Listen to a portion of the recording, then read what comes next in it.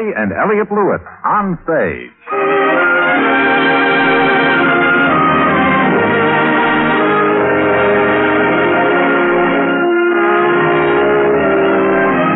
Happy Lewis, Elliot Lewis, two of the most distinguished names in radio, appearing each week in their own theater, starring in a repertory of transcribed stories of their own and your choosing. Radio's foremost players in radio's foremost plays.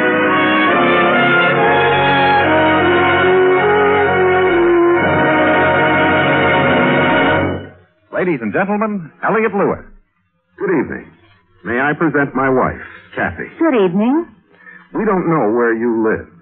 We live in a very quiet suburban community. We know approximately where you live from your letterheads and the postmarks on your letters.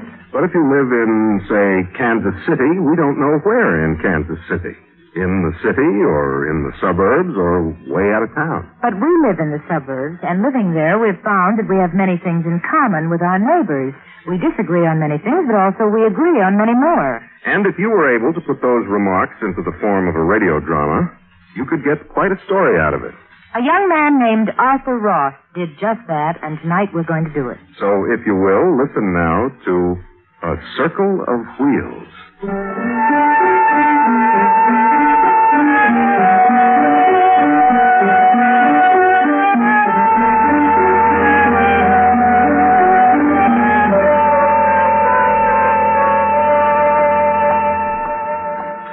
Good morning, dear. Good morning, dear.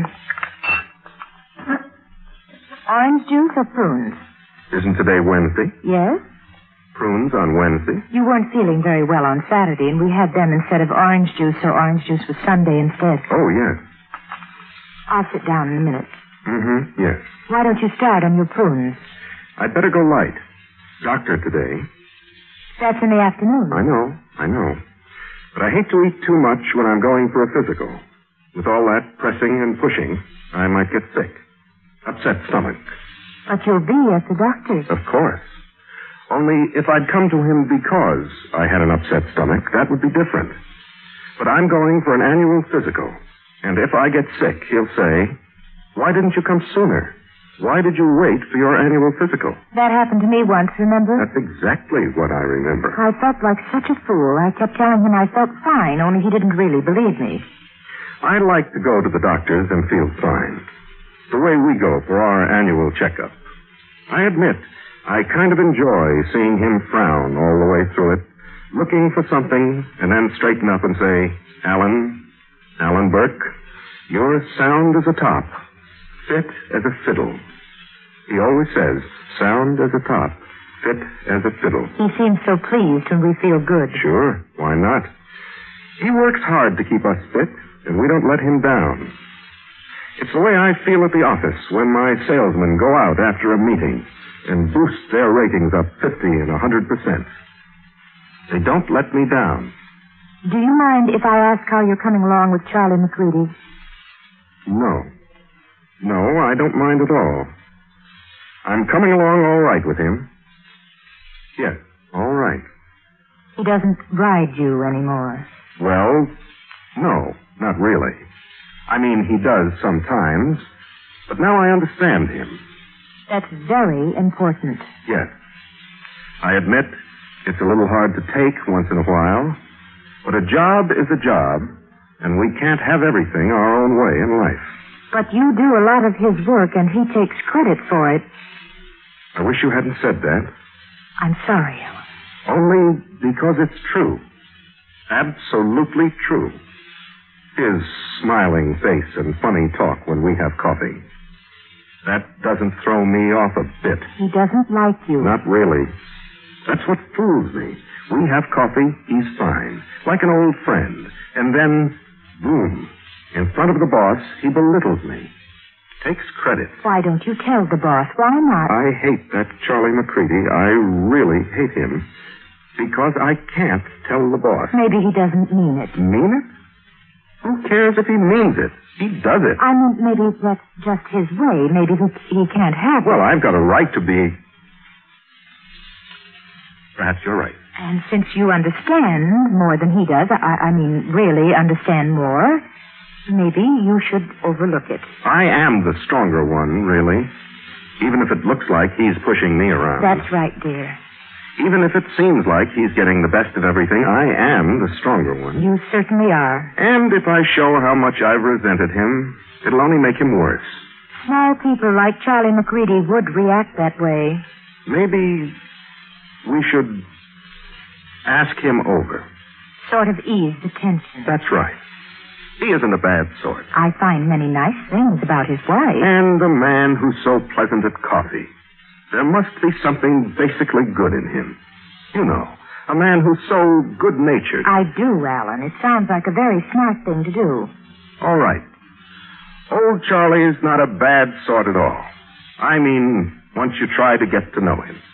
I'm glad you're not letting your emotions run away with you. 8:15. I'd better get going. Do you want my afternoon appointment at the doctor's? I can take your morning one. No. This is fine. You'll let me know what the doctor says. Of course. When will you ask Charlie? After I see the doctor. One thing at a time. Always. One thing at a time. Goodbye, Alan. Goodbye, Elsie.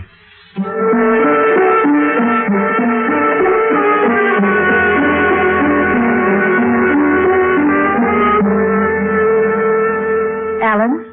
Yes, Elsie. You didn't eat much dinner either. I said you didn't eat much dinner. Wasn't it very good? The dinner? Oh, yes. Very good. I got home so late from the doctor's, I didn't have time to really fix the kind of dinner we usually have. I wasn't very hungry. Neither was I. What did the doctor say about you? Oh, fine. Fine. He said I was sound as a top. That's good. What did the doctor say about you? Me? Oh, fine. Just great. Fit as a fiddle. That's good. Alan? Yes? I'm glad you're feeling so well. You look fine. You never looked better, dear. Alan, I said you never looked better. I shouldn't. I should look terrible. You feel terrible? Do you have a pain? Are you keeping something from me? That's the point. There is no pain. Nothing. Alan? Tell me. Alan, what is it? It's incurable.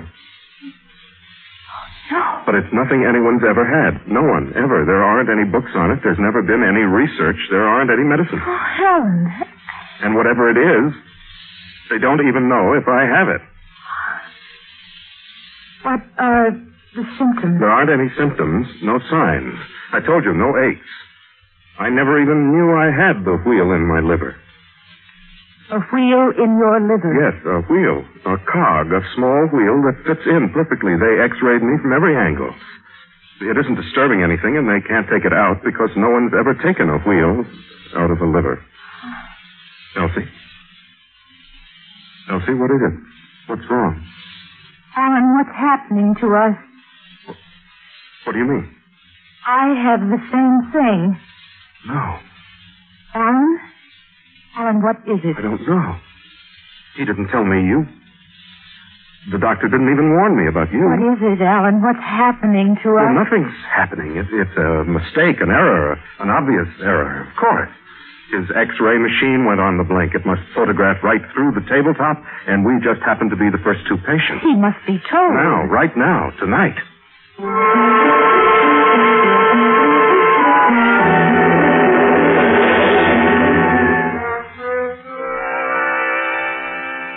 What takes so long? Doctor is preparing something he wants to show us. Are you worried? About what? About it. Wheel. Say it. Wheel in the liver. Oh. How can you say it just like that? Because there's nothing to it. It's a mistake, an error in his X-ray machine. We haven't failed. It's his machine. Alan, Elsie, come here, please. Turn off that light switch, please. Now, there you see your X-rays, both of the thoracico-lumbar region. There. There it is, Alan. I see it. Of course it's there. Now, doctor, you must fix that machine. You must. And here's a third X-ray. Oh. Find the wheel? Ah, it's gone. You fixed the machine. That's my liver. There is no wheel.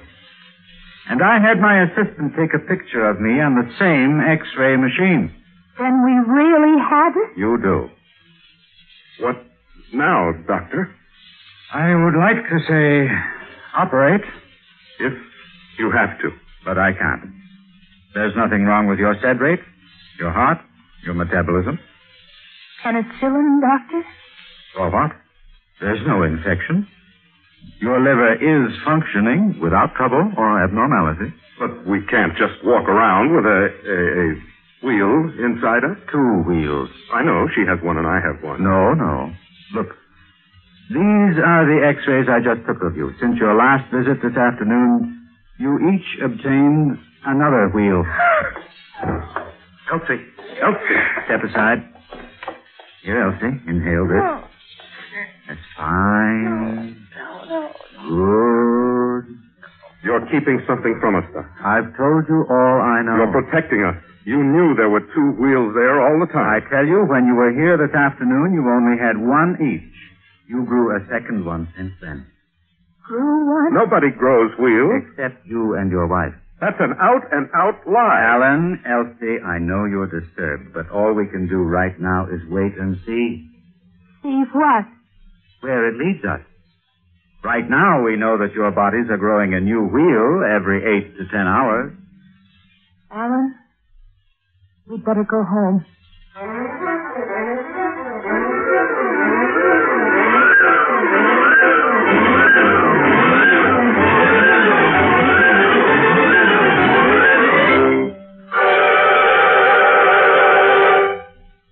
You are listening to Kathy and Elliot Lewis on stage. Tonight's play, A Circle of Wheels. A glorious pay raise is coming. And a glorious place. What's that? You don't know what to do with it. Tell you what I'm going to do. I'm going to show you how to make that raise of yours really pay off. Yes, sir. Instead of spending that dough every month, what you got to do is start saving it regular like. Right, thank you.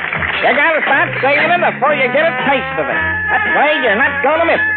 So, what you do is you sock that raise away in a savings program, and you're really going to have something when you get back home. It piles up fast, friends. So see your finance officer now, before the raise comes in, and sign up for a Big 10 savings deposit. You get a big 10% interest on your money. Twice as much as you get from banks and savings and loans. And believe me, you're not going to get 10% again the rest of your life. Take advantage of being in the service overseas. Sock that pay raise away in savings deposits and pile up a nest egg for a bright future. Yes, sir.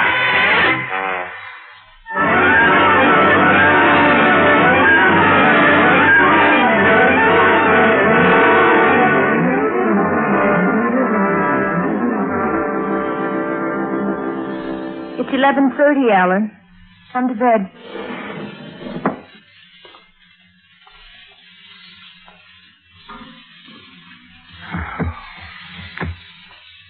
Alan, Yes, Elsie. did you put out the porch light? Yes. Good. There were 3 milk bottles out there. Did you want to put 3 out? It's Thursday. I always get an extra quart for baking on Friday. Oh, yes. Good night, Elsie. Good night, Alan. No one must know. Glad you're talking about it. I can't stand not talking about it. Nobody. Not our friends or relatives. Nobody. Absolutely nobody must know about the wheel. What good will that do? How will we get to specialists if they don't hear about it? There aren't any specialists in this. Yes, of course. And our doctor won't say a word. We couldn't tell people anyway. They wouldn't believe it. They'd think we were crazy. I'd just like to see somebody say that. I'd just like to see them say we're crazy after they look at those X-rays. It isn't going to be easy keeping quiet. When I'm afraid of something, I have to talk and talk and talk about it. Like talking enough words about it makes it get out of my system. All right. Talk if you want to, but just remember, we're different now. Our friends would understand. Would they? Would they really remember what happened to Joe? That was different. That was something he did. It was kind of crazy. Because he liked to ride around in winter with the top of his convertible down. He really liked to. And our friends kept saying, Joe's trying to be eccentric. You know it. You heard them. It isn't the same thing. You could see that. No, it's exactly the same. And Marcia, what about Marcia?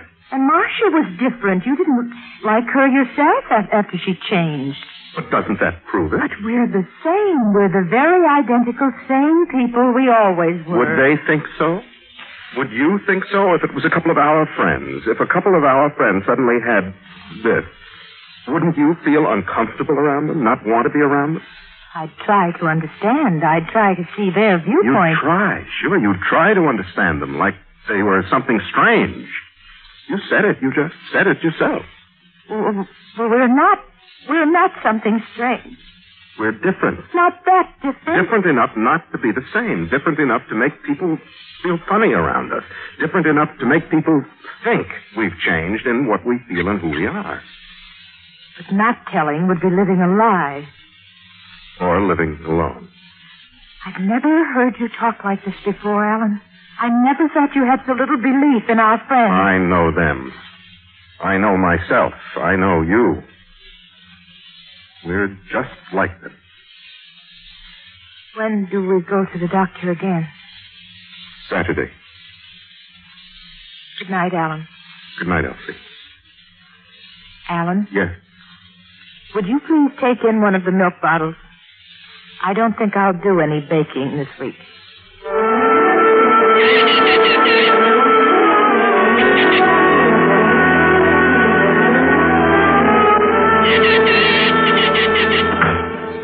What did the doctor say? 7. There's 7 wheels now. You? 7. Same as you. Why us? Why does it have to happen to you and me? Why? What have we done in our lives to deserve this? I haven't done anything, Alan. I've been a loyal wife, a faithful wife. I know you have. I didn't mean that. And you? I've never looked at another woman. Never. Every night I've been out, you've known bowling on Tuesday night. On Wednesday nights we sat in, and Thursday... Playing cards? Playing bridge every Friday? Is that it? Was it wrong to play for a 10th of a cent a point? Is that it? We won't anymore. We won't play. We'll stop. I'll call the Gordons and tell them we won't play anymore.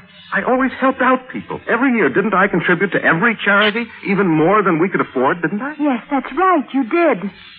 Even when Charlie insulted you and said you were a cheapskate for not giving as much as he did. I didn't tell him off. I didn't insult him. We did the same things they did. Why didn't this happen to them? We read the same newspapers. The same books. And vote the same way. And have the same friends. Why not them? Why not? Why not? We're no different from anybody we know. It isn't for us to question why.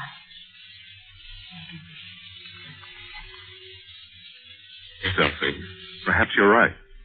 But you must admit, it's a very difficult thing to accept.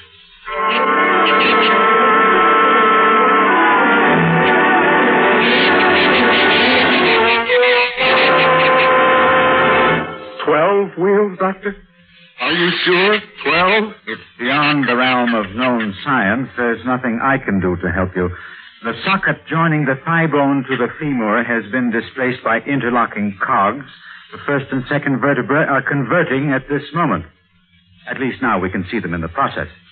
As nearly as I can tell, you are rapidly displacing your own bodies with machinery. Robots, Doctor? It's not in my field. Robot, Doctor? I have an MD friend who is also a working physicist. He works in the field of relativity. I have another friend who is a mechanical engineer, and another scientific colleague who is one of the foremost experts in digital and analog computers. I beg your pardon? Mechanical brains. I'll arrange a consultation.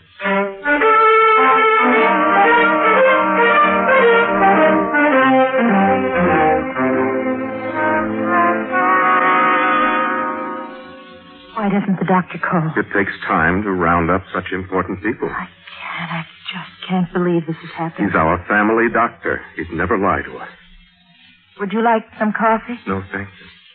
What I mean is I can't believe it's happened to us. Either can I, but a fact is a fact, and there's no getting around facts. I want to scream. It wouldn't help. I want to cry. You'd only upset yourself. But I'm still human. I'm still not...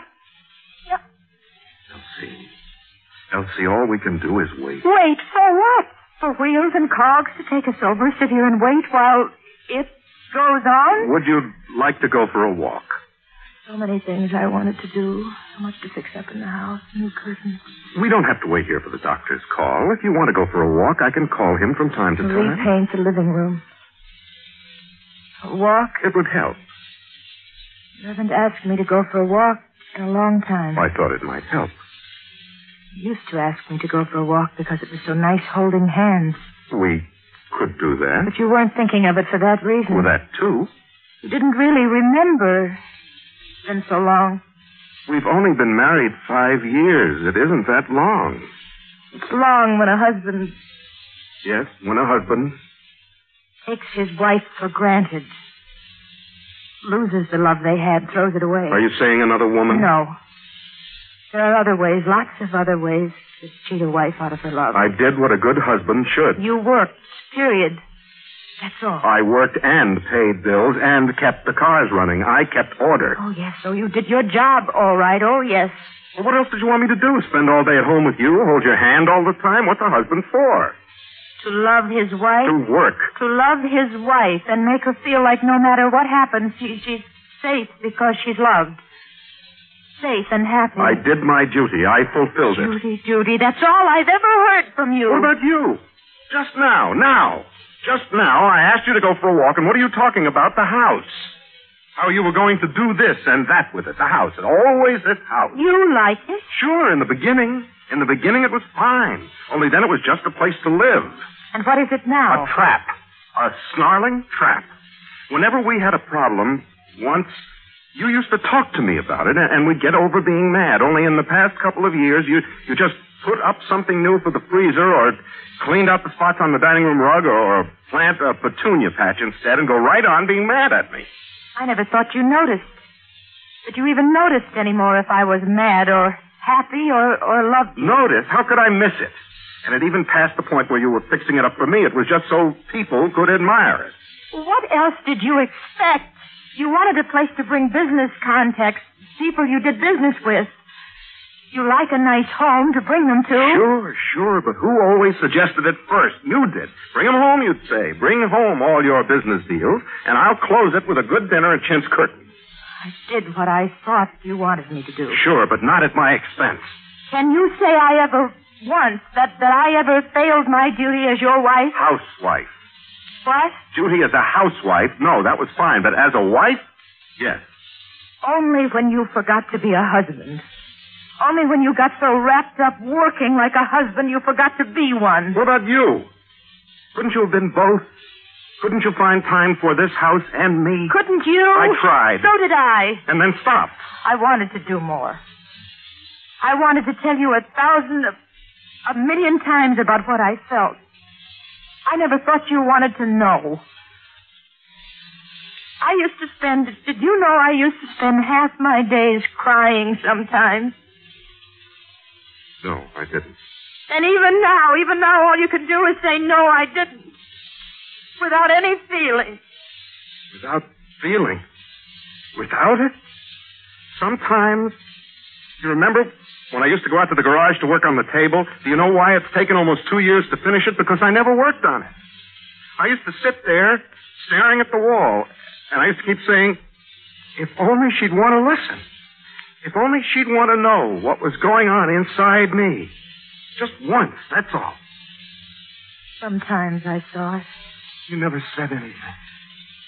You were always so strong-willed, like you never needed anybody.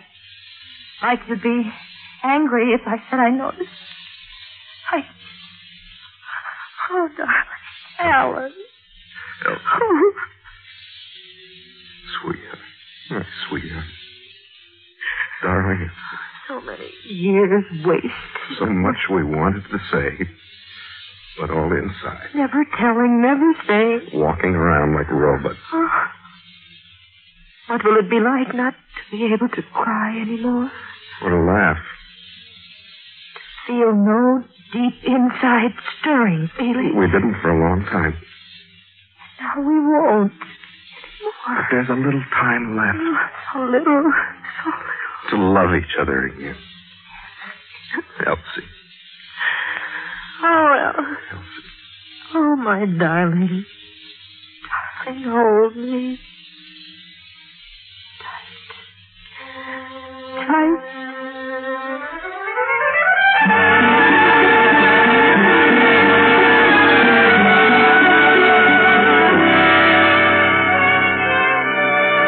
Gentlemen, first I will show you the old X-rays. You will follow the course of the growth of wheels in the bodies of Mr. and Mrs. Burke. You see them clearly. And now, the latest plate, taken in your presence. But they're gone. What? They're gone.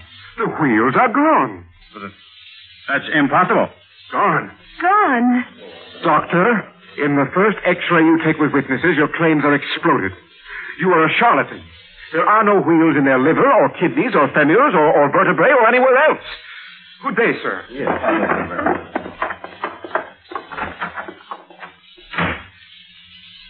I don't understand. I don't understand. Alan, you saw them. They're there in the other X-rays. Elsie, don't you? Oh, yes. Oh, yes. Then where are they in the new X-rays? They're gone. I know. You got some special treatment. You went to someone on the side, away from me. No, that's impossible. There's no one, absolutely no one, who knows anything about this. And I refuse to believe in magic. So do we. Then what happened? What? We fell in love again. We were always in love. Then we were able to admit it again. And enjoy it. I don't understand. That's a pity. You'd better take an X-ray of yourself immediately. Wheels grow overnight, you know. And we're not having Charlie McReady for dinner. Ever. Or anybody like him. Good night, Doctor.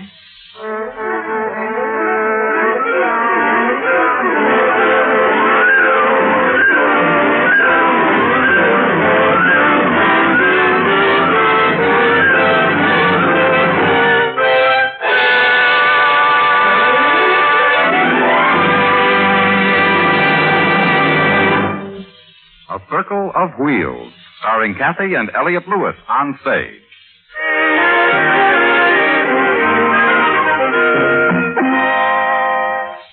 It was our great pleasure this evening to have Whitfield Connor join us for the first time. He was the terribly confused doctor.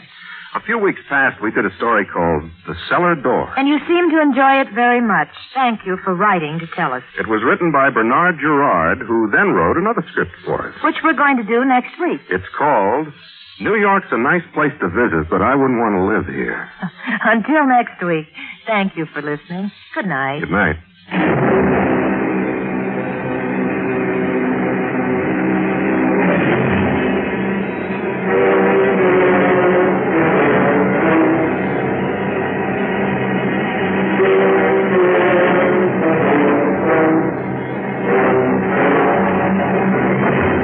On Stage has come to you through the worldwide facilities of the United States Armed Forces Radio and Television Service.